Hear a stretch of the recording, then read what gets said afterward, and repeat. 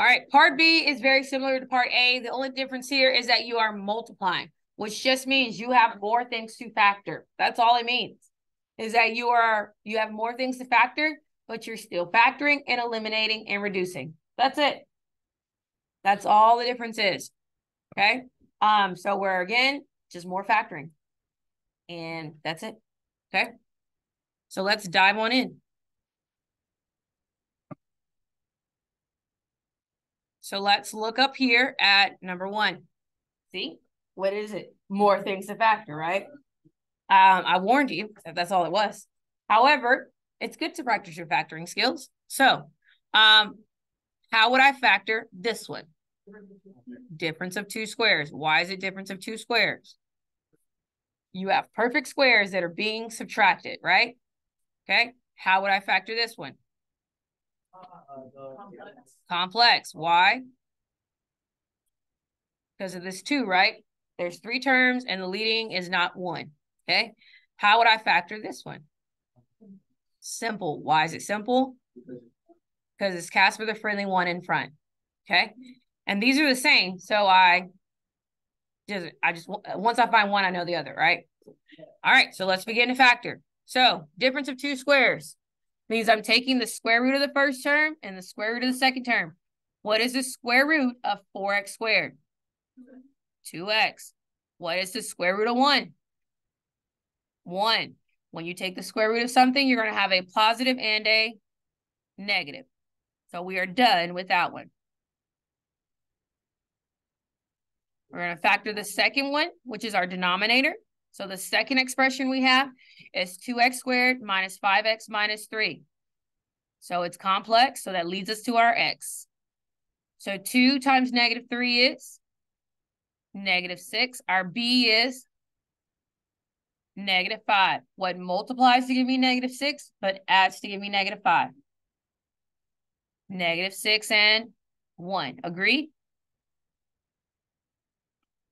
Again, you could do grouping or the box, but I've noticed more people use the box than grouping.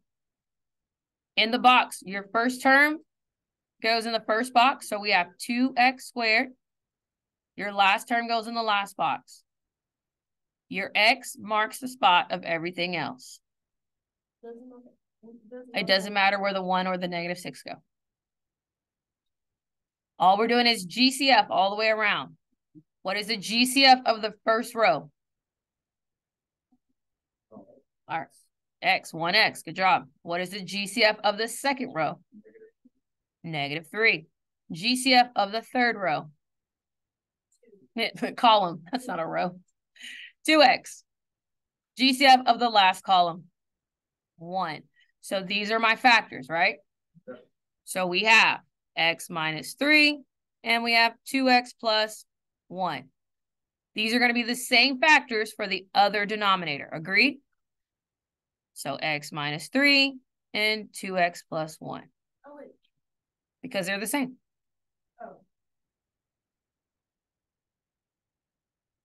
All right, simple is my favorite.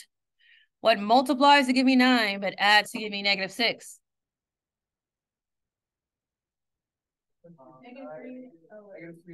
Negative 3 and negative 3. X.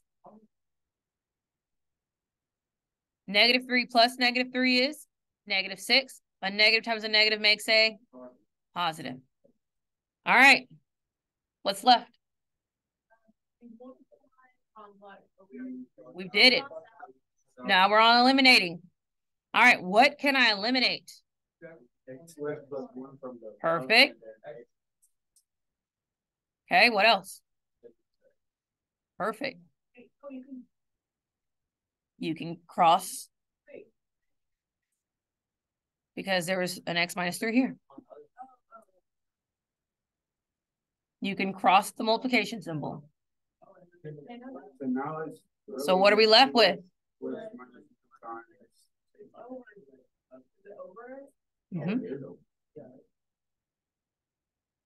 That's what all of that simplified down to. Okay, what does x not equal? Good. What kind of? There we go. Negative 1/2.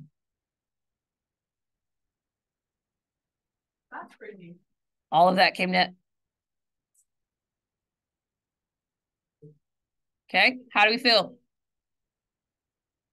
All right. We're going to pick up the pace. Y'all are going to tell me what to do. I'm not going to say anything. Complex. So for the first one, we're going to have to. Complex. Do I need to do anything to this one? No. Okay, for this one, expression 3. Dots. Perfect. This one? Yes, perfect squares. And then 4. Simple. All right, let's go. So we're going to start with the expression number 1 in the numerator.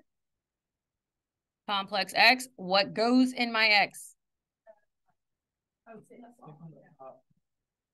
Perfect. There we go. Good job. All right, what's next? Okay. Got it.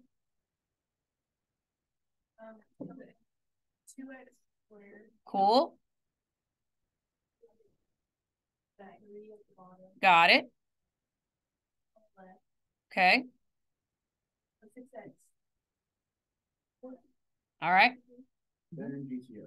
And now I'm going to GCF. So what is my GCF? First row is X. Cool. The other one is 3. Perfect.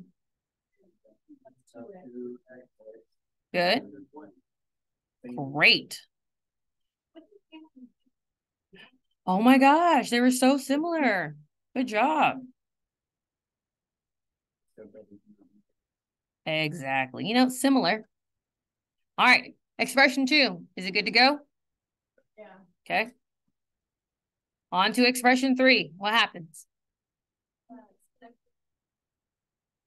Exactly. Say it. And why am I doing that? Dots. Difference of 2 squares. That's a perfect square and that's a perfect square. Done.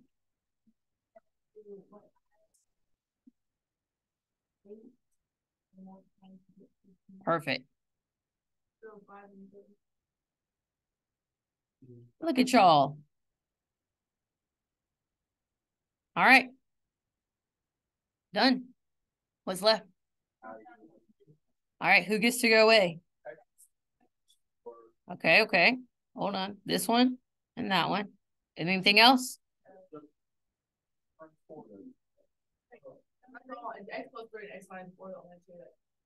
There we go. So our final answer is 2x plus 1 over x plus 5. And what is your restriction? X. Negative 5. Conclusion of multiplication. Huh? It is, right? A little bit. It's like really easy. It's just like you gotta know what to do. Yeah. Good. All right. A lot of times you guys forget algebra 1 after we do a little bit of algebra 2. So number 3 is an algebra 1 refresh. Okay. So looking at this, going back into that algebra 1 file cabinet. You can. So there's a couple ways of solving it. You can just multiply and then reduce, or you can reduce then multiply. I want you to do whichever one you want, refreshing your algebra 1 skills. Wait, Lydia. What do we do? Butterfly? Would we do 5 times 12 or would we do 5? Yeah, 5 times 12 yx. So take a couple of minutes, dust off that algebra 1 brain, and either you multiply then reduce, or you reduce then multiply. Does it matter which way you go? Absolutely. Absolutely not. Wait, Lydia? Yeah. Multiply across the top. Can we do 4 times 7 because it's x squared? You can still multiply the things that are the same. Since they're both numbers.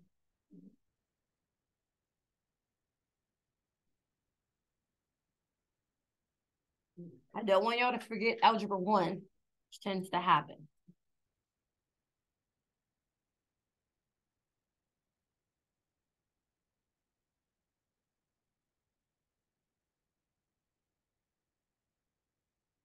Why are you looking at that? Let me check. You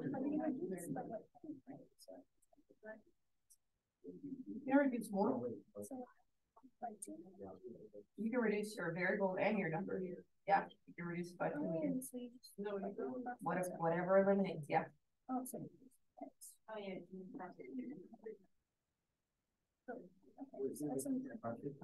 It's like you reduce it by.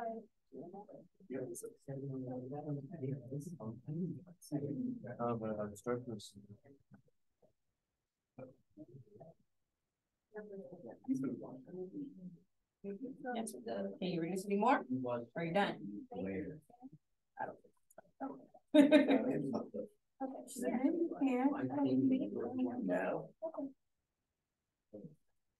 Remember that. All right, let's see what we did. By raising your hands, how many people multiplied then reduced? So I can know which way to go. Okay. So we multiplied then reduced. Cool, cool, cool. I'm a reduce then multiply kind of girl. Yeah. I like to work with smaller number as possible. Wait, but how would you reduce? Before? Oh, I will gladly show you. I would go ahead and get rid of the 4 and turn 12 into a 3. I would go ahead and get rid of an X, and I would go ahead and get rid of my Y's. Because there's 2 of them, and I only had 1. That's a little, that doesn't. And I'm left with 7X over 15. I'm trying to combine things that didn't go together, and then I was confused. That's why I said you could do either way, right? You can do it either way. How do I get rid of the 2? Because this means I have 2 X's up here, and I only have 1 that I can eliminate. So it goes from being 2 to only being 1X. You know, she did it better. Yeah. Yeah, just do that. Like, sure.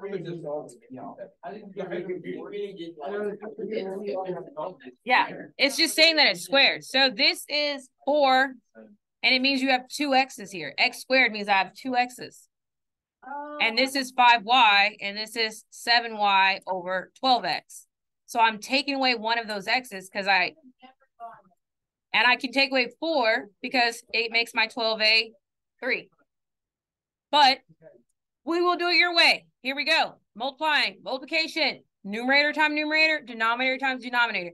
Please do not cross multiply. You only cross multiply if there is an equal sign in between, not when there is a product. Okay? Because you divide, they reduce.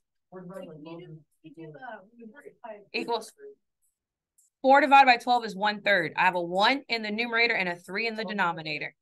Yeah. But multiplying 4 times 7, 28. X squared over Y. 5 times 12 is 60. XY. Okay, 28 and 60, their greatest common factor would be 4.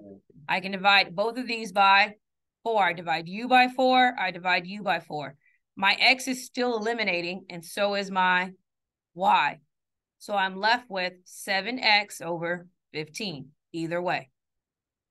Would it be 7 over 15X or 7? Your X is in the numerator. That's where the most of the X's existed. Okay, if you think about it in terms of subtracting powers, it'll be 2 minus 1, and that X is still in the numerator. Okay, all right, so that's our little Algebra 2 little recap.